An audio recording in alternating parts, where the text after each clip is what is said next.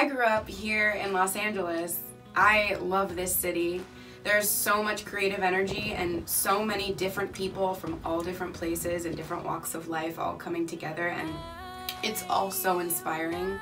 There's also so much great music in this city, and it's been an absolute thrill for me to be able to be here and work with so many different talented musicians and writers and producers at home.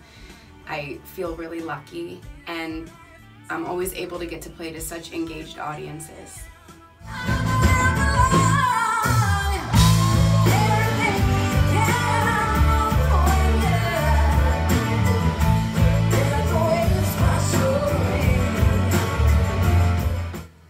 I've had a deep connection to music for as long as I can remember.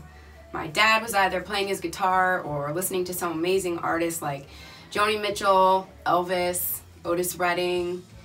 In some of my earliest memories, I'm feeling mesmerized by songs like, "If you ever change your mind about leaving me behind, oh, bring it to me, bring your sweet loving, bring it on home to me."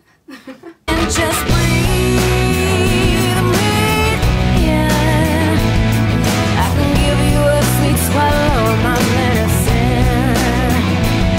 Let me soothe your soul from all the way down to the achy, shaking bones.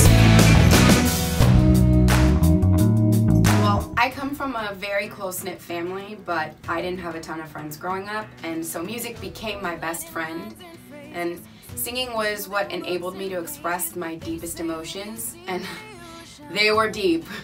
People have always asked me, where did you get all that soul in your voice from? I truly believe to this day that singing is what connects me to the deepest parts of myself. It's just pure and genuine self-expression. Drowning in the shallow of your soul, you wait for a sign.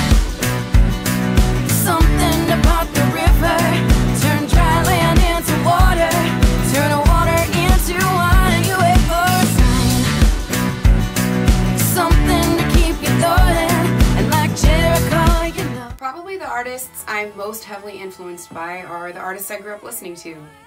I love the blues, soul music, rock and roll, some country, and I love that I get to meld all those early influences into a current sound.